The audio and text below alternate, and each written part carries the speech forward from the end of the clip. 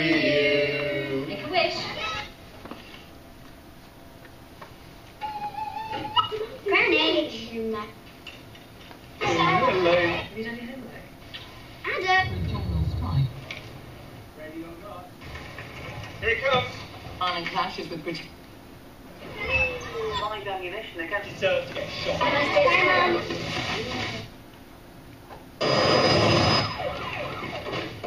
Airstrikes on rebel position. We are going to stay. Tactic.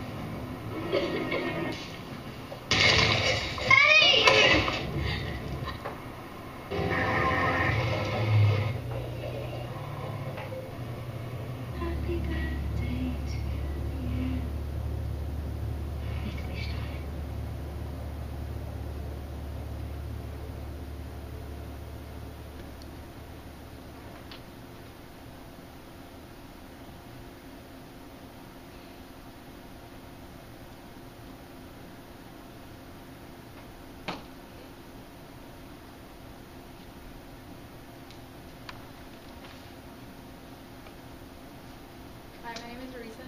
Back. And I'm Nabila, and we are from Target. And the project we are pursuing is Backpacks for a Brighter Future. As you can sort of get an idea what our project is about just by looking at the title and the visual aids provided.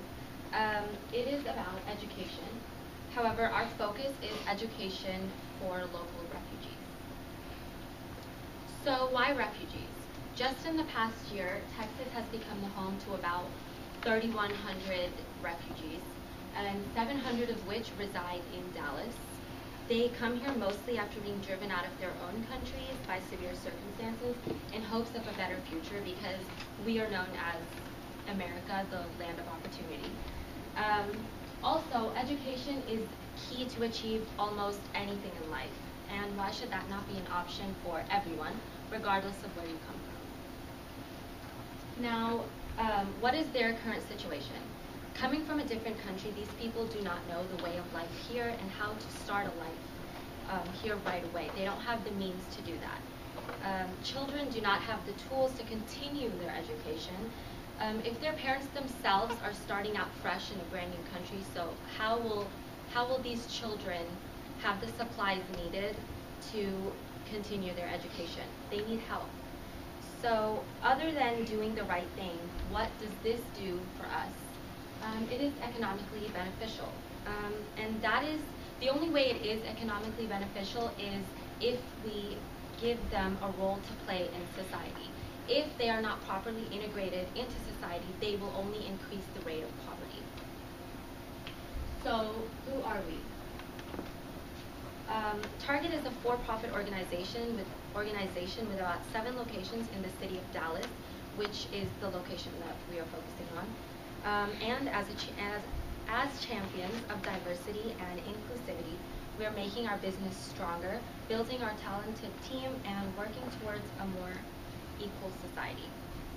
And now I'm going to pass it on. Oh, and also these are the 3 schools that we'll be focusing on. This is in the Dallas location, and the closest target to that Hillcrest High is the farthest, which is about 4 miles.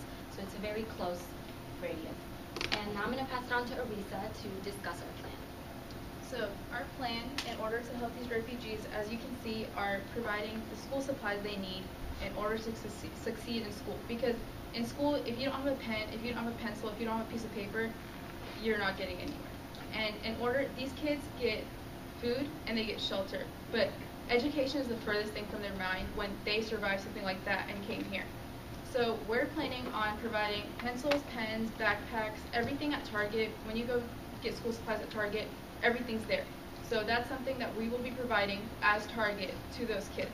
And we will be partnering up with DFW International, which is a refugee organization that helps give them the basic necessities when they come in, like food and shelter, and we're providing that extra step of the school supplies. And we will also be getting student volunteers from Net Impact UTD, which is an organization that's focusing on refugees for the semester. So that will really help in putting everything kind of together. We plan on distributing in the fall when school starts for everyone, and also in the spring, because most people don't realize that there are people coming in the spring, but there's no like school supply like drive going on at that time because nobody realizes that people need school supplies. And we will also be going further with other future projects. So we did a little research, and the average number of kids that come in, there's more, the younger kids come in, there's more. Then it kind of goes down as you go up in school level. There are 35 elementary school students, 30 to around like 15 to 30, but usually like 15 would be like what we're going with, middle school students and 10 high school students. And most, if you're over 18, they usually don't go to school for whatever reason, but we will be focusing on that number for the fall and also for the spring, but we plan on getting it all together in the fall when prices are lowered for school supplies. Okay, so the organizations that we're working with, as I mentioned, are DFW International Community Alliance, and they're they have a bunch of different resources and connections with people that can help us help the refugees. They provide all the information that we need, which is like the family's name, how many kids they have, whether they're male or female, and what grade they're in. So that will help us in figuring out what school supplies and how many backpacks to get. And then, as I mentioned, Net Impact DTD is very solely focused on refugees this year, and as college students we understand the importance of education, so having someone that is passionate about the cause is very helpful. So the process. We're going to start off in the fall or the spring and obtain a list of the children. See how many there are, see what grades they're in, and what we need so we know exactly how much of everything to get. After that, we will be providing those supplies that we know that we need.